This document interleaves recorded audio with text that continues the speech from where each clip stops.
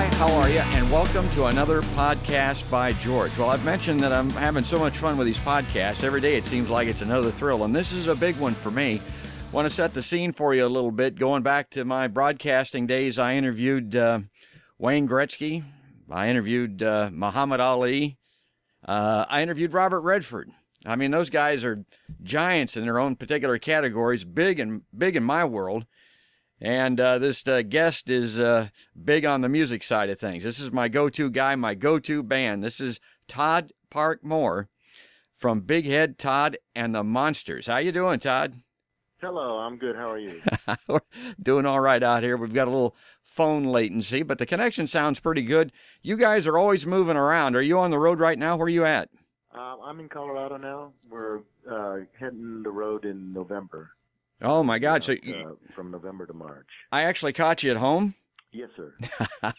Oh, that's great. Well, to kind of explain how I got to you, and I like telling this story, back in the, early 90s, this buddy of mine came by with a CD and said, you got to check this out. And my wife and I sat down on the living room couch and played the Sister Sweetly album. And by the time it was over with, she was weeping.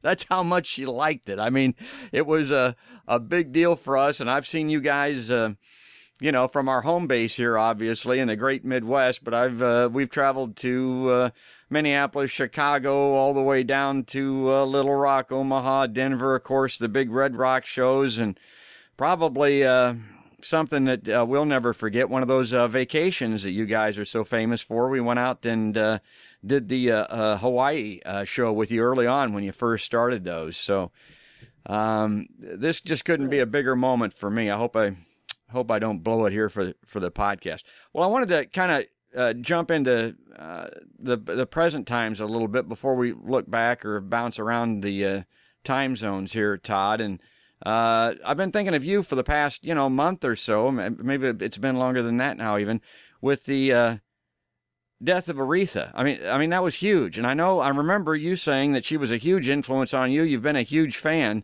What did Aretha Franklin mean to you? One of my favorite albums is Aretha Franklin Live at the Fillmore West.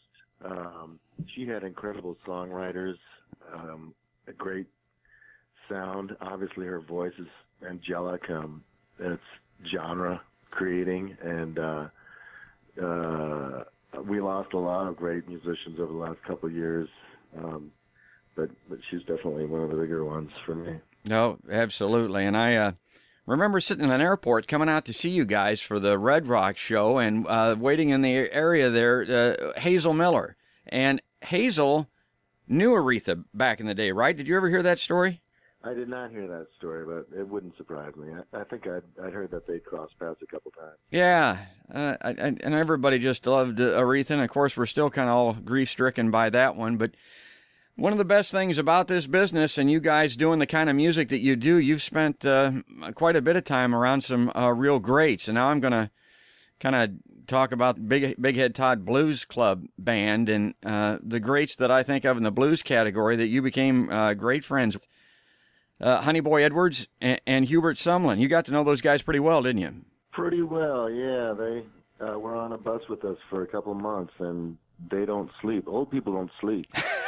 And so they had a lot of great stories to tell. I'm getting there. I know exactly what that's like. And I tell everybody that, Buddy Guy's out doing his shows now, and I tell everybody, you got to go see Buddy because he's one of the last living connections to Muddy Waters and that Chicago sound and those guys.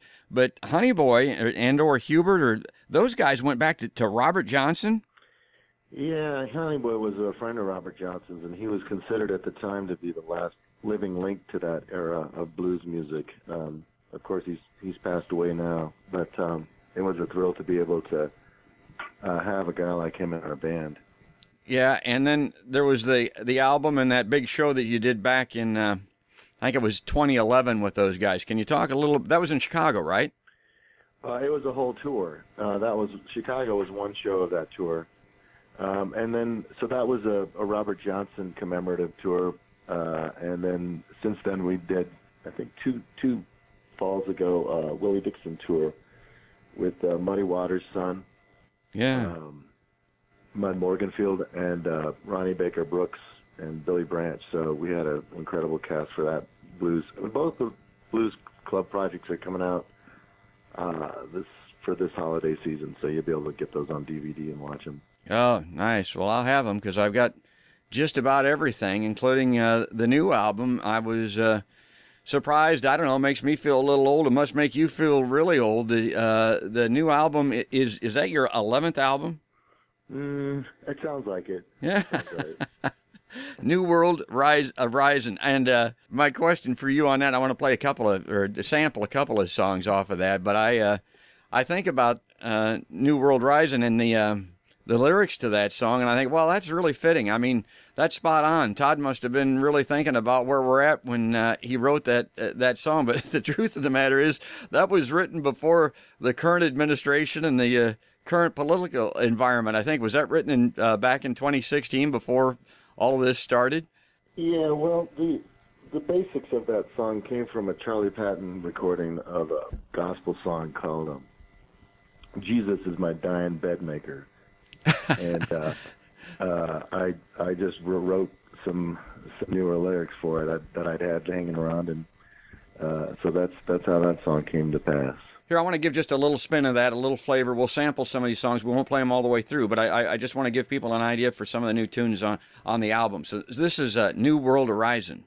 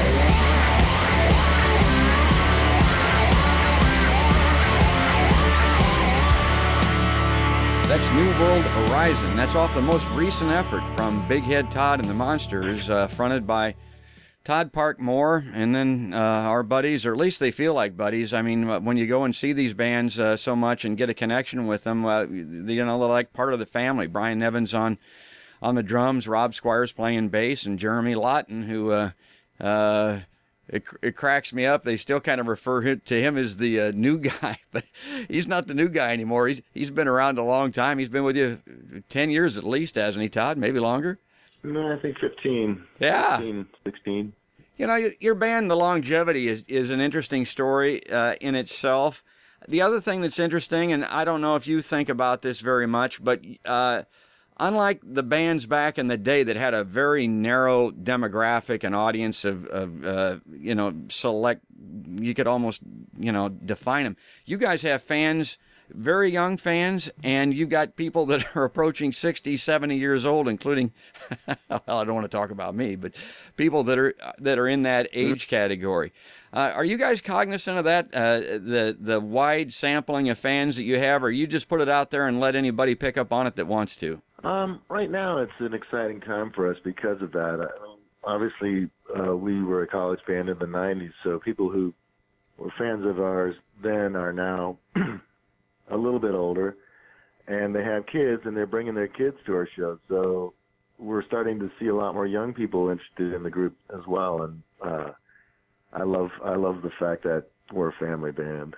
Yeah, and I don't know if you'd call it science, but the science of this band is kind of interesting. I want you just to briefly mention how you got started, because mostly because my wife loves that stuff. She loves to hear how bands get their start. But then Big Ed Todd and the Monsters was very interesting because you were one of the first guys, one of the first bands out there to recognize the value of the live performance circuit as opposed to selling records, trying to get people to buy CDs and that type of thing.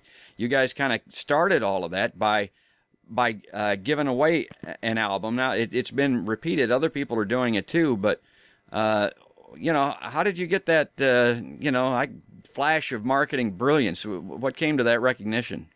Well, it's more just staying alive. I think it's more survival than anything else. When albums became CDs and then CDs became the internet. So the mediums have changed a lot. How people listen to music has changed, and how it's valued has changed. But the basics for us is playing music for people. So that's the same. But we just try to find different ways to accent that, I guess, and to get our music to people. And you guys all joined up or met, with the exception of Jeremy. Now, I know that he came on from somewhere else, but you guys were like school buddies, right? I mean, you started in high school? Yeah, Rob and Brian and I met in Columbine High School. And then went on to the University of Colorado and did music there, and then dropped out to hit the road. Is that an accurate analogy? Yeah. That's it. Yeah. You ever going back, you going to pick up that degree, or are you going to pick up your degree on the road? My daddy said I would never do that, and he was right. Well, I managed to get a degree, but the day that I got one, I said, I don't care what they pay me or what they want me to do. I'm never going to get a master's or take any further education. I was a student, but not exactly a great one, so I hear that. Well, let's pick up another tune off the new album, and I've been wearing this thing out. I mean, I really, I've told people that there's 10 songs on this, including the Hendrix cover, Room Full of Mirrors, which is outstanding, and it's kind of almost a B-side or something. A lot of people aren't familiar with that particular tune, so it's great. But there's 10 songs on this new release, and they're all outstanding. I mean, there isn't... Sometimes there'll be a clunker or two on anybody's album. Sometimes, like the Rolling Stones come out with when they were making new albums, and the first 3 or 4 tunes would be great, I thought, and then the rest of them, not so much. I love every one of these, and including one of the songs that was one of the first ones out. I think they refer to this as the single, although I don't know how they determine that. This is called Damaged One. Let's check out a little of this.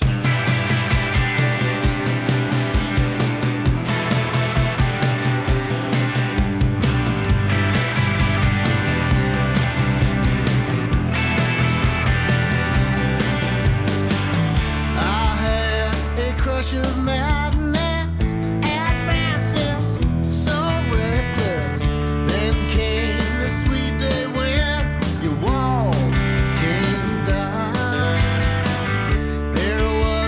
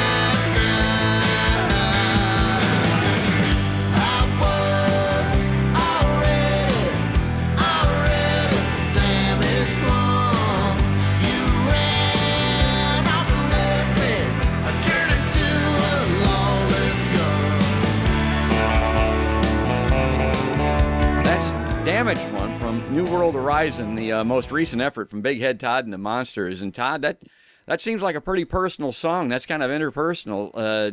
Damaged One. Was that a kind of a rocky period for you? Life is rocky. Yeah. It's all rocky. It's about everybody. It's not just about me. I'm not the only one who's in this predicament. You are too. Yeah, I have been, believe me. Right? Oh, absolutely. And that's why I love these songs. I mean, they speak to your heart. The lyricism is great. The music is great.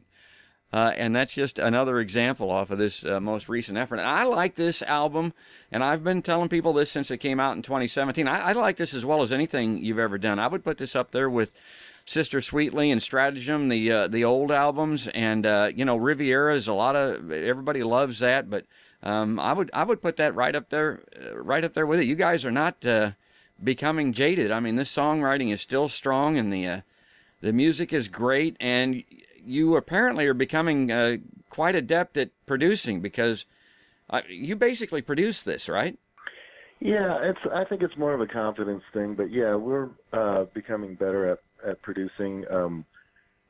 I've produced a couple of our albums over the years, but we've kind of hit our stride now. I think we really understand what it is we want to do with music, and we know how to do it, how to put the thing together. So it's really a joy. Agreed. Well, the subtitle for this podcast by George is News, Views, and Blues, and so I want to pick up another song off of the release and ask it, and because this is a perfect example of what I tell folks about the blues, and Todd does traditional blues. He uses Mississippi Minnie's guitar, and I mean you do the resonator stuff, and Memphis Minnie. Yeah, Memphis Minnie. There you go. I mean, it can't be any more traditional than that. But personally, I like kind of the blues rock thing. I like the blues when you take it and you kind of maybe distort it, electrify it, amplify it. I don't know what you call it. And the one song that really fits the bill for that, I love this song, is Long Coltrane.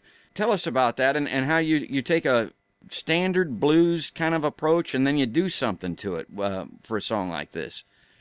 Yeah, well, that song is a blues lyric more than melody. It's a bluesy melody, but really the lyric is what makes it blues. And a lot of blues is what they call double entendre. It's suggesting something with a metaphor, and my metaphor is a long coal train. My baby's a long coal train. And it's actually about my baby, literally, the 21-month-old baby who's long. I had no idea. She cries a lot. I thought it was about a long-legged woman. So that's how you could get the wrong idea about the. Whatever you want it to be, but that's what it's for me.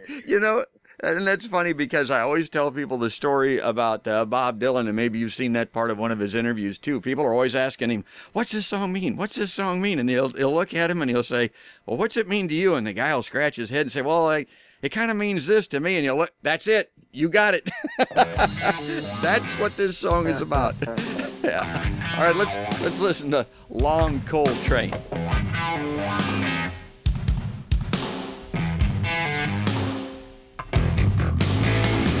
My baby's like a long cold train. My baby's like a long cold train.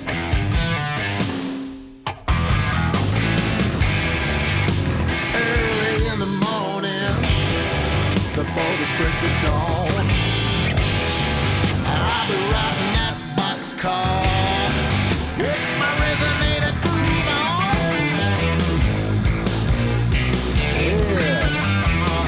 Yeah. Everybody on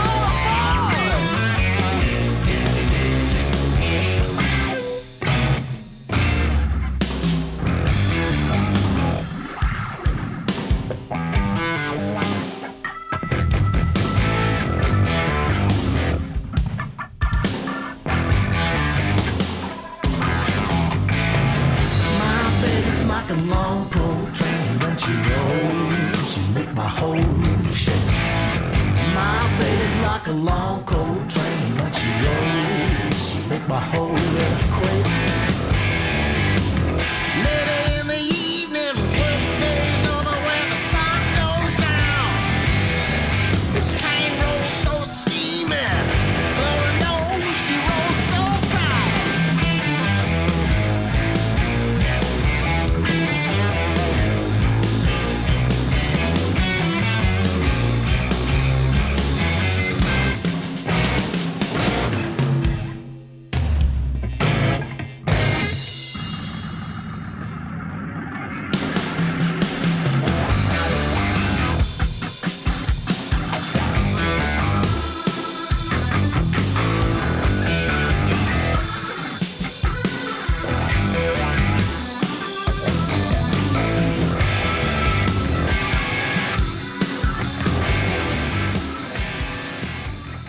Long Coal Train. And man, is that some hot blues. I love that stuff. Electrified blues, courtesy of Big Head Todd and the Monsters off of their most recent effort, New World Horizon. If you haven't got a copy of this, I would recommend picking it up or, checking it out on one of the streaming services, or better yet, go see this stuff performed live, because that's kind of the idea behind this.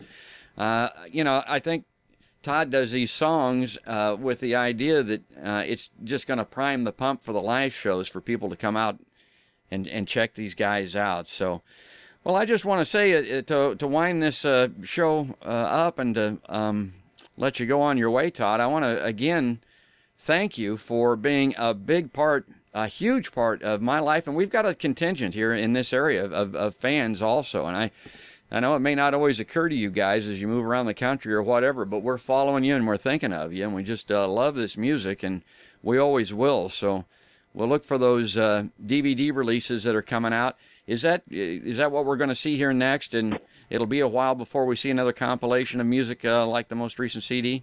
Well, not exactly. We're starting November 1st. We're going to be releasing a song a month, a new song a month, and a video. So you can just keep an eye on our Facebook and, social type things, YouTube, for monthly releases from the band. And we're just going to kind of enjoy working that way for a while. We'll see how it goes. That's great. We'll also post some stuff on my website as they come out, too, try to keep people reminded, because this is it. This is the guy. This is the band for me. This is what it's all about. Big Head Todd and the Monsters. And thanks so much again. And I always ask this. Do you think maybe we could circle back and do another interview with you maybe in 6 months, a year, something like that? We don't want to wear it out, but this has been great. I really appreciate that. Todd Park Mohr from Big Head Todd and the Monsters. And this has been another podcast by George.